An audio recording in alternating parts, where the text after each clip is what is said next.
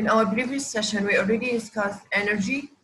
We revised the meaning of energy, units of energy, and the main two types of energy. We said energy is the ability to do work. So the unit of energy is joules or kilojoules. Also, we said energy is classified into two main types, transferred and stored. Transferred, it means transfers from one point to another, from one object to another, from the source of energy to the receiver. Stored, it means it's within the object, stored in the atoms of the object. We said examples on transferred energy like thermal energy, electrical energy, light energy. And we said examples on stored energy like kinetic energy, potential energy, chemical energy. They all are stored energy, and also nuclear energy. We already defined some and discussed some types like kinetic energy and potential energy. You can quickly remind me, what do I mean by kinetic energy? What is kinetic energy? Yes, Jawad. It's the energy which caused by motion. Bravo. Excellent. So kinetic energy, it's energy of moving objects. Kinetic energy depends mainly on two factors. What they are?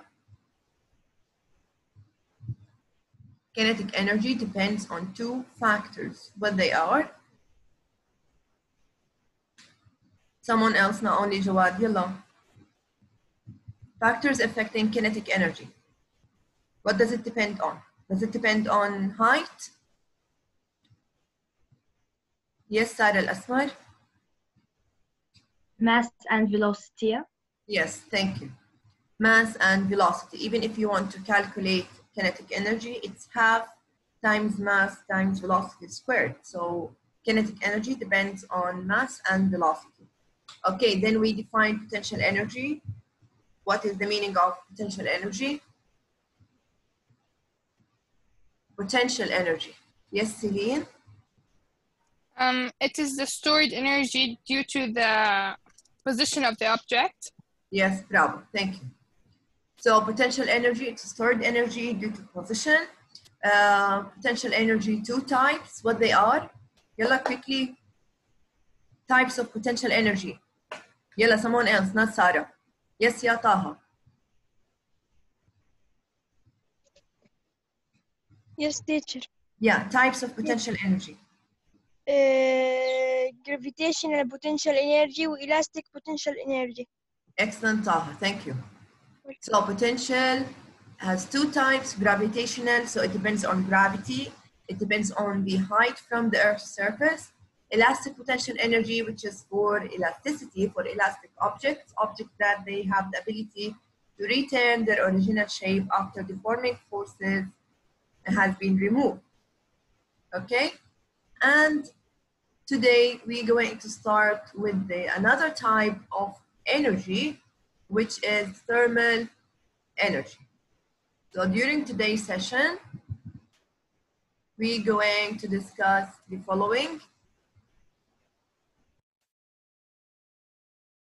Is thermal energy. You will define thermal energy, list ways of heat transfer, describe each way, which is conduction, convection, radiation, and we're going to discuss how to reduce heat loss. Let's start by defining thermal energy. From the name, thermal energy. So it's energy of what?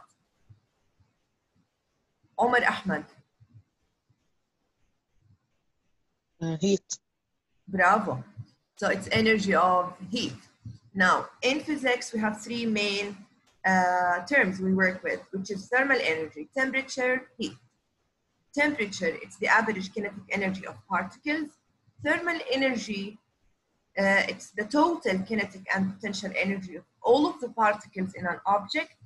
Heat is the transfer of thermal energy. So, thermal energy is the total energy stored in the particles of matter.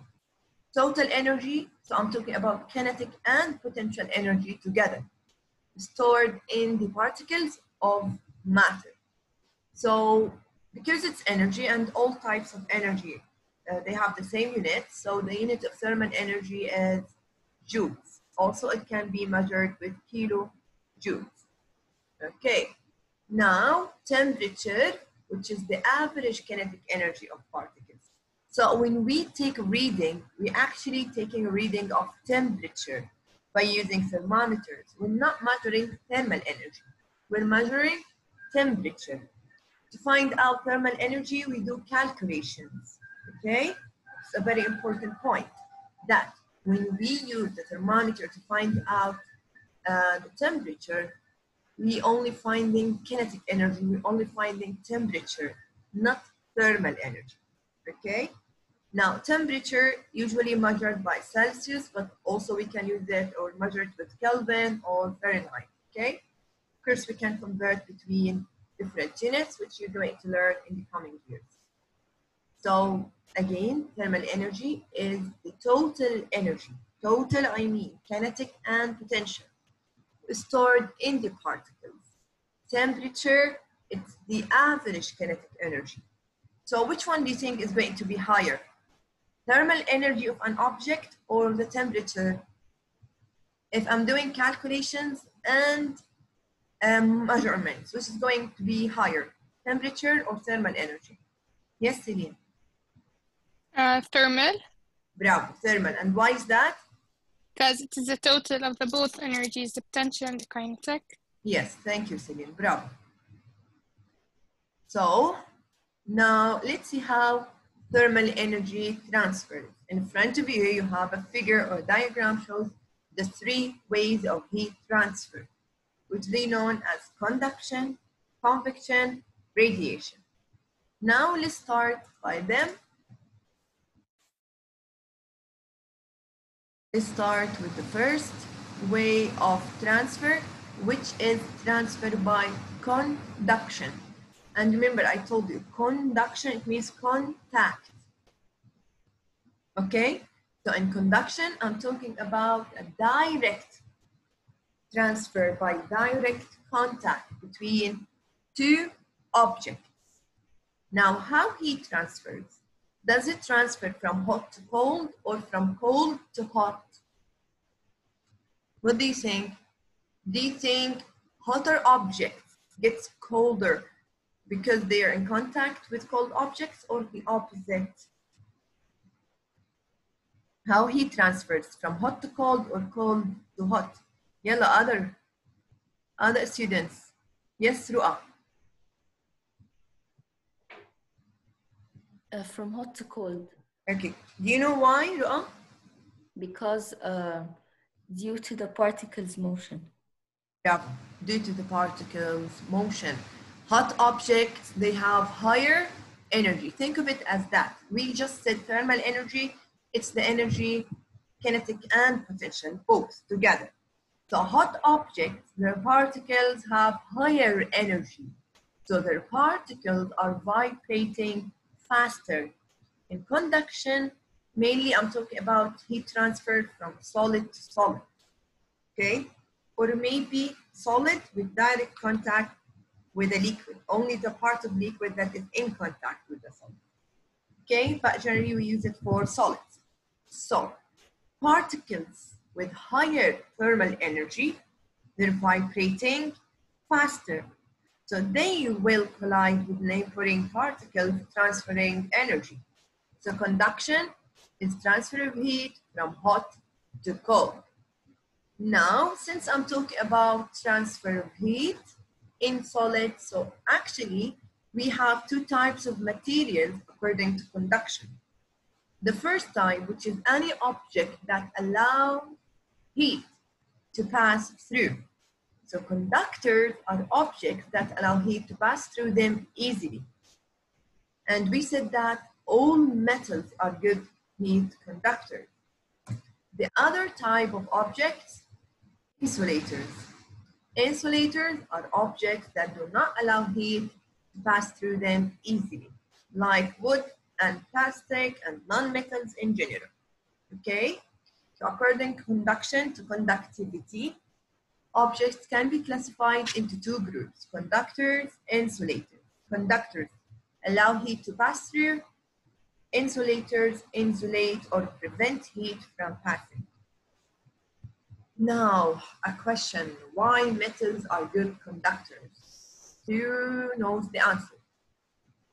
Why metals are good conductors of heat? Actually, metals are good conductors of heat and electricity, and that's because of the same reason. Yes, Rama?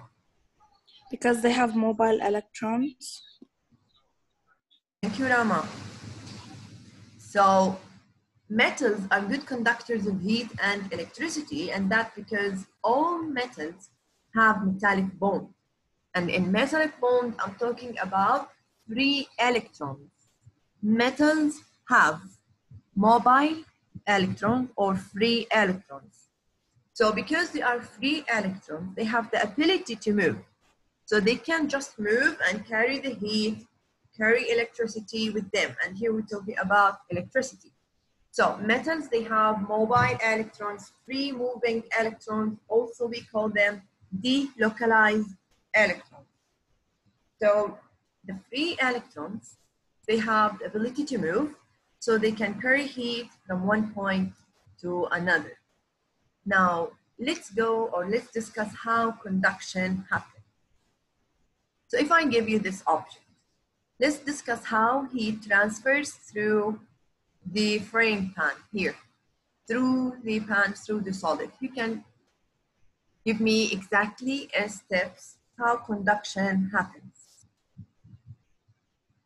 How heat transfers through solids in detail, step by step. Yes, Celine, go ahead. When the solid is heated, its particles, they gain energy and they vibrate faster. Then they collide with the neighboring particles, causing them to vibrate faster as well, which transfers the heat through the solid. Amazing answer. Thank you, Celine. So, as she said, this is how conduction happens. When a solid is heated, its particles gain energy. So, what kind of energy? Kinetic energy. So they start to vibrate faster, and then they collide with neighboring particles, causing them also to vibrate faster. So this transfers heat from one point to another. So this process is going to continue to happen till all of the particles have the same energy, and then the heat transfer stops, okay?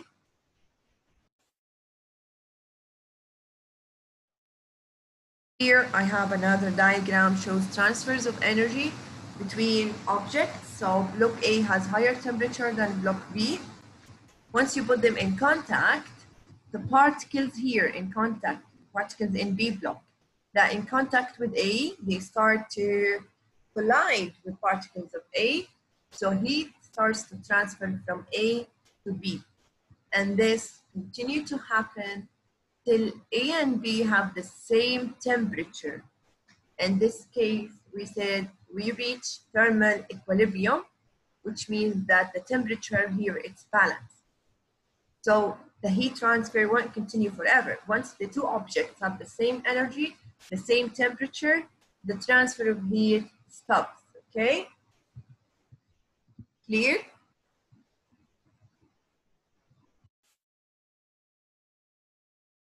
Now, convection. You can tell me about convection. What do I mean with convection? What it happens? Does it happen in solid, in liquid, gases, or in all of them? Convection. Okay, someone else. Shall I choose? Yalla boys.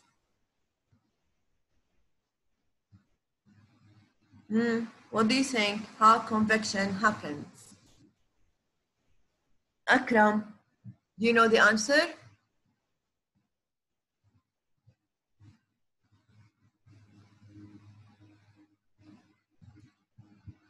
You don't have a mic, Akram? Okay. Sarah. Go ahead, Sarah. It is the transfer of heat through the fluids, which is liquid and gas. Convection is transfers of heat through fluids, solids and gases. Yes, Sarah, thank you. So convection happens only through liquids and only through gases. Now in convection, we said that the particles, they start to vibrate. They don't leave their position. I'm talking about solids. So particles are held in position. So particles in solids, they start to vibrate in position, colliding with neighboring particles, transferring heat. In convection, it's totally different. In convection, I'm talking about movement of the whole fluid. How that happens. Now let's look at this diagram. In this diagram, the lower part here in the bottom is in direct contact with the heat source. So this part of the liquid is going to gain energy, kinetic energy. Particles start to move away from each other, which actually causes the density of this part to decrease. Hot liquids and gases, they have less density than cold liquid and gases. So the part in contact with the heat, its particles start to gain energy, kinetic energy, move away from each other, which reduces density. Remember, density, mass over volume. So if I have less particles, I have less mass, so I have less density or lower density. So this is the scenario here. What's gonna happen that the part of the liquid that in direct contact with the heat is going to gain heat, temperature increases, particles moving away from each other, reducing density. Now, because it has less density, so it's going to move up or to rise. The upper part of the liquid has higher density, so it sinks. So this is gonna continue happen also till all of the liquid, all of the gas have the same temperature. So in convection current, I'm talking about the movement of the whole part of the liquid.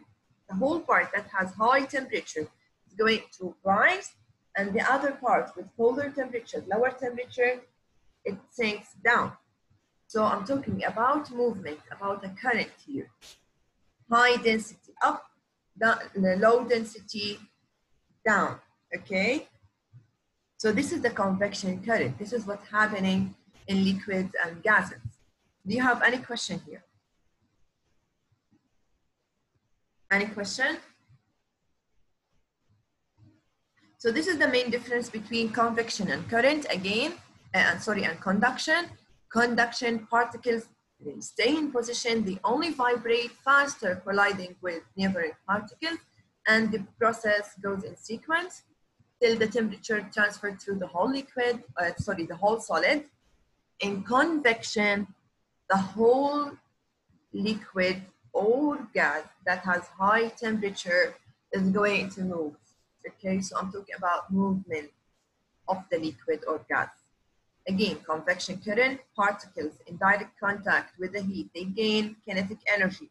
So they vibrate faster away from each other, they move away. They don't vibrate, they move. So they move away from each other, lowering mass, which lowers density. So the part with high temperature rises up, and the part with low temperature, which means high density, sinks down. Okay? When a fluid is heated, gas or liquid, its density decreases since it's less dense than the surrounding, it then floats upward. The movement of a fluid that carries energy from a warmer place to a cooler one is called convection current.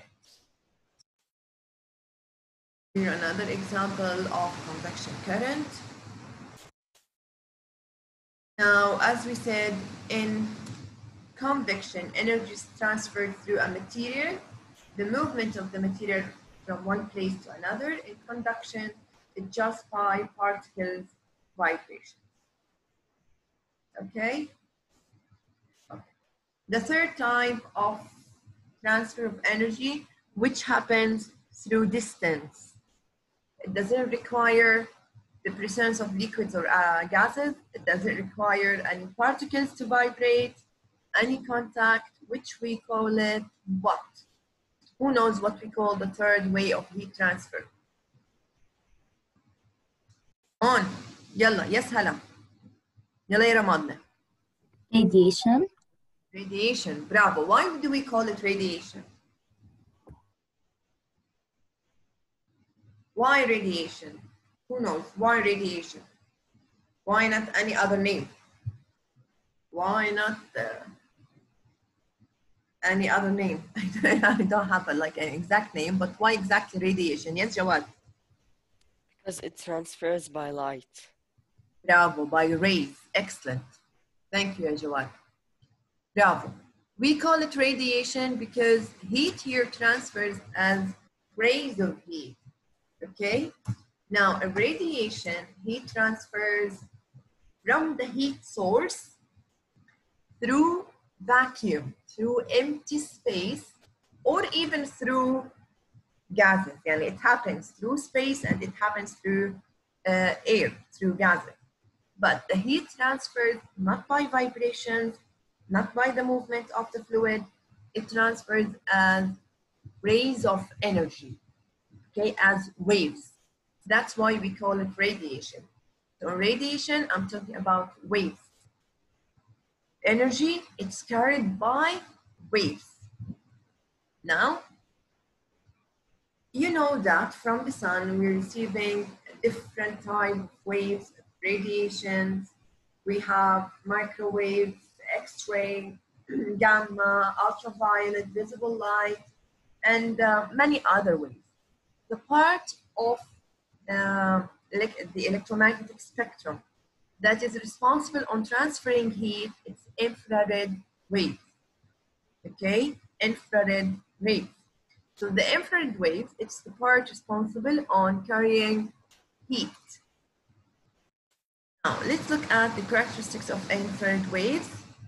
Infrared waves, it's produced by warm or hot object, not necessarily the sun. So any hot object radiates heat. A form of electromagnetic wave, it travels through both vacuum and air. Of course, it's invisible to your naked eye, and it only travels in straight lines. Why only travels in a straight line? Because it's electromagnetic spectrum, just like light. You remember that we studied about light, and we said light has rectilinear propagation property, which is movement in a straight line. Also, infrared waves, they have the same property, which is rectilinear propagation, which means they only move in straight line. Okay, so this figure shows the three ways of heat transfer: convection, conduction, radiation. Radiation from the heat source to the pan, convection within the liquid, and conduction from the pan hand to the person hand. So we just said that hot objects radiate, or they give out heat. Any object, or whenever I have radiation make it absorbed, reflected by the object. Or maybe the object itself, it emits heat. So according to that, we classified objects into three groups: absorbers, emitters, reflectors. Yellow, remind me, what the meaning of absorbers? Or what do I mean that the object is a good absorber? Yellow. Absorbers, what they do? Do they give out heat? Do they produce heat? Yes, yes, Celine? They absorb heat. Yes, bravo. They absorb heat. So they take in the heat. Yes, bravo. So absorbers, from the name, absorbers absorb. So do you know any, before we discuss that, what do I mean by emitters? Yalla, emitters. Yes, Jawad? Teacher, it does not absorb heat. Yeah, so what they do? They give out heat. They give okay. out. Yes, emit. Bravo. Okay, reflectors. Reflectors. Halawani, you raised your hand before. Yes, ya Halawani. Where are you here? Yeah. Yes, Halawani. What do you think? They give out heat. Okay. So they are source of heat or they only bounces back heat, reflects heat? They bounce back heat. That's bravo. So for reflectors, sorry, here, wait. Okay. So to know if the object is an absorber, emitter, or reflector, it depends on the object and it depends on its surface and on its color, what type of material I'm talking about. So it's the surface that determines whether an object absorber, reflector of infrared radiation. A surface that is a good reflector, so it's going to be a poor absorber. So if it reflects heat, it's not going to absorb, okay? And a good absorber of heat, it's a good emitter. Why is that? Because it absorbs heat, it means it has a high temperature. And we said hot objects, they emit heat, they give out heat, they release heat as radiation. So keep this in mind. A good absorber, it's a bad reflector, okay? A good absorber, it's a good emitter. 1 minute.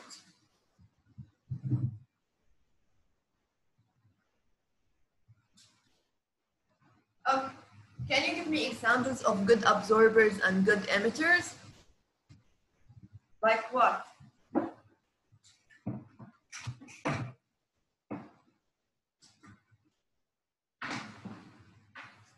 Good absorbers and good emitters. What do you think?